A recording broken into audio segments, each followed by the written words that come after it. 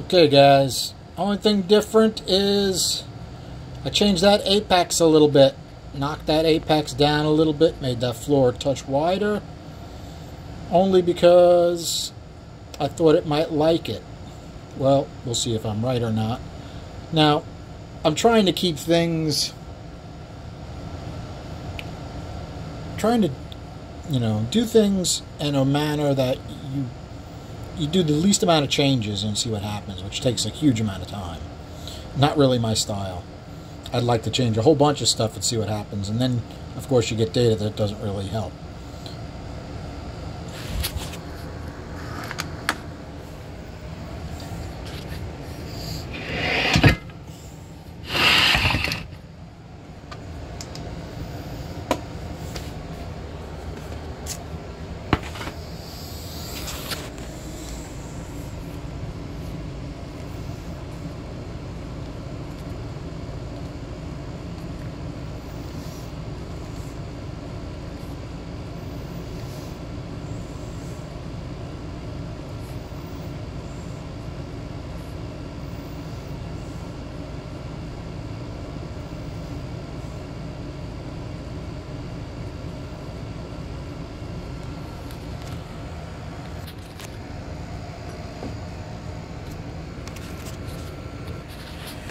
Sorry guys, damn pause button got me again.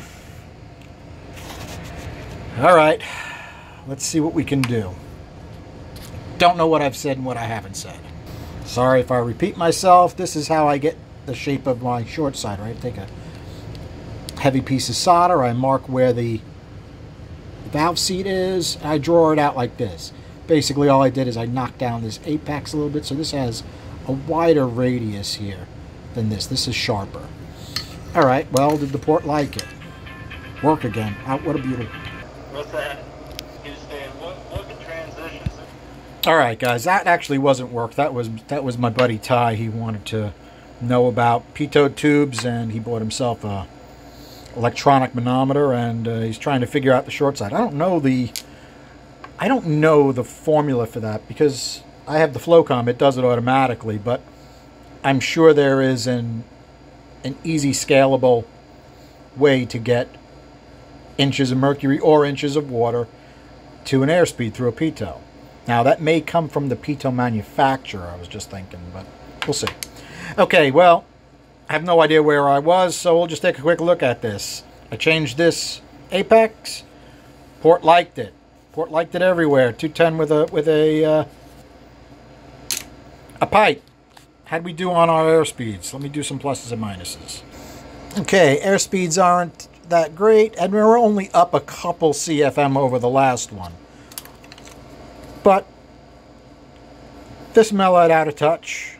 This went down a touch. This went up. That's actually a nice spread from top to bottom. How'd we do over here? Equals, went down a little bit, up quite a bit. I don't remember ever seeing the floor that fast before. That's kind of interesting. I would like it a little bit faster in the center, but not this time. How'd we do here? Plus, plus, minus. We're still pretty good from top to bottom. Now remember, I'm not changing the rest of the port. I would usually change the height of the roof or how wide the bowl is according to these numbers. I'm not doing any of that. So what we're going to do from this point is I knocked that short side back a little bit. It's working well. I'm going to up our throat radius from there. We'll see if we can get like 88, something like that, or 90. That depends how we do. All right, guys. Thanks for hanging out. Have a good night.